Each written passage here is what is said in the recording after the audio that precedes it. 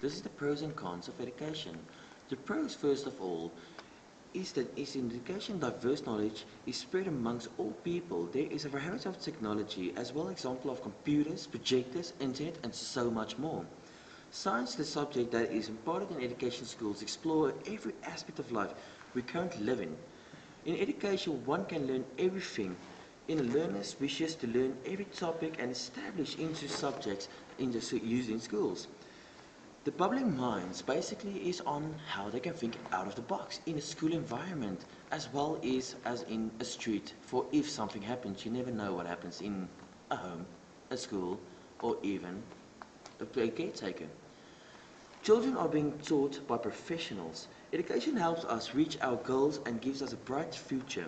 Education teaches us new skills. It will be helpful for their future professions, no matter what the profession is, such as science, mathematics, biology, and physical education. There is nothing you cannot do without the goodness of education. Because education is a never-ending process. There is something for everybody to learn something, by the friends, teachers, school, family, friends, you name it. And that's